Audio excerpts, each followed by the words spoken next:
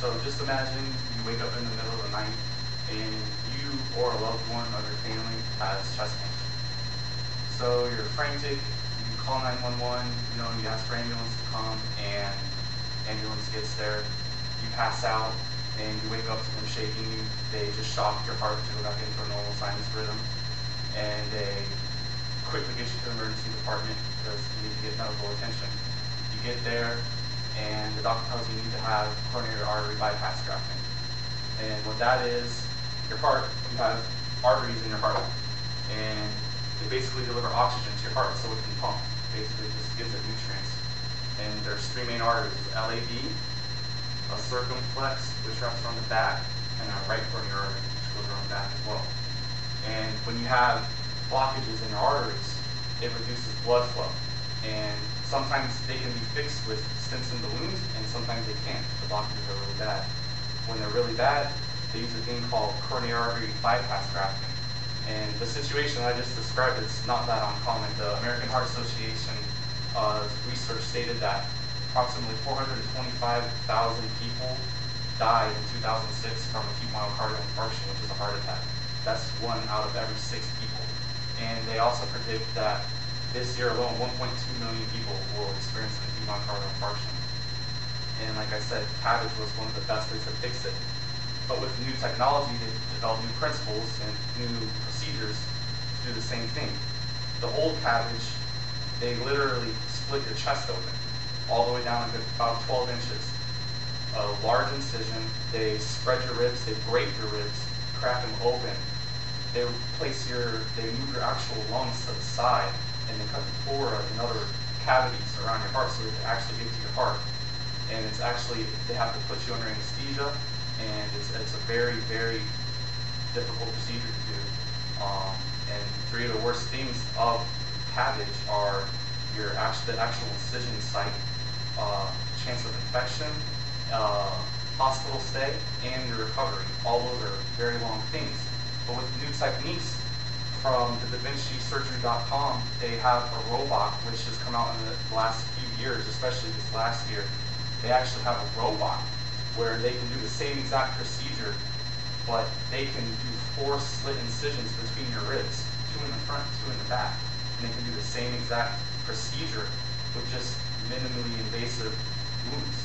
So 3 things from the National Institute of Health. It reduces the scar, because these people walk around with a scar. It's actually stitched. They wire the sternum back to the ribs. It reduces the scar, which reduces your chances of infection, because one of the big things now in healthcare, if you've heard about it, is called MRSA. It's methicillin-resistant Staph aureus. It's a type of bacteria in a lot of hospitals that are resistant to antibiotics. So there's really no way to stop them from spreading. And by reducing your chances of infection, you reduce your length of stay in the hospital, which is a big problem because it's a lot of money to stay in an intensive care unit. And also, with this new procedure, the actual length of stay, or the time you stay at the hospital and your recovery time are shortened, because these patients, they have to go home and they have to get care at home as well. And a lot of these elderly patients, they can't recover very well. I mean, they could be at least in the hospital for at least a week. They have to go through many different rehabilitations and many different exercises. They have to go through reinflating their lungs from the anesthesia they've been on. They have to splint themselves when they cough, so the chest pressure when they cough doesn't injure the wound. They may have to get wound care at home. Many of these things, especially with this new technology, will be averted or at least reduced, and would make the mortality rate much more lower than would be with average coronary bypass grafting. And another thing that's big with this procedure is when they did the traditional coronary artery bypass grafting, they put the patients on a pump where they literally stopped the heart from pumping so they could do this procedure. And what they do, they take veins out of your legs, they harvest veins, and they tie them into your aorta, which pumps blood out to the rest of your body, which oxygenates the rest of your body. And they basically tie in the vein here where the blood's coming out, and they loop the veins past the blockages of the coronary. So distal to that blockage, they are now getting blood flow, and it also flows backward, which is called retrograde. Now, the big thing about this procedure is with the new Da Vinci robot, they don't have to stop the heart from pumping, which means they don't have to go on a machine. There's actually a machine they hook up to your body, and it pumps the blood to the machine. The machine oxygenates your blood while you're doing the procedure and sends it back to your body. It's just like your heart, actually. But with this procedure now, also with Da Vinci, it anesthetizes the specific part of the heart that they want to work on, and it paralyzes that part of the heart, so they don't have to stop the whole heart. And also, that's reduces a lot. That's not as severe on the patient, so the recovery time is a lot shorter. And also, another thing Da Vinci does is bypass, or actual valve replacement. The valves to your heart, which shut when you're in diastole, open when you're in systole to allow blood forward. Sometimes those valves are bad, and they repair the valves the same way by splitting your chest open with this huge scar.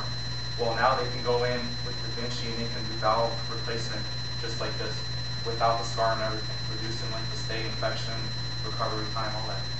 So, in conclusion, with this new technology we have, I think we're very lucky to be able to have it at our dispense, and hopefully it continues to advance. So, if any of us have problems like that, we'll be able to have a quick recovery and a reduced chance of infection, lower mortality rate for a procedure like we go through with this as well.